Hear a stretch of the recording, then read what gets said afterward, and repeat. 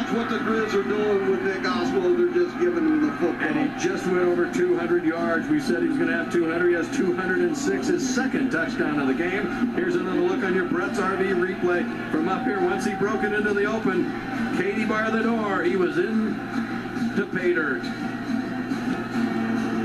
Nico Ramos on to try the point after. And we told you that Mitch Roberts is the holder, so we'll see. They've been perfect so far here tonight as they look to add their 45th point. The kick is up, and the kick is good. Oh, it was no good. I spoke too soon. It hit the upright. Well, I don't think it's going to matter because Nick Ostmo is having a career night.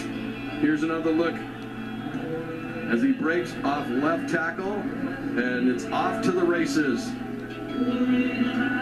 What a game by Nick Ostmo, Lucas Johnson, and the entire Grizzly offense. What a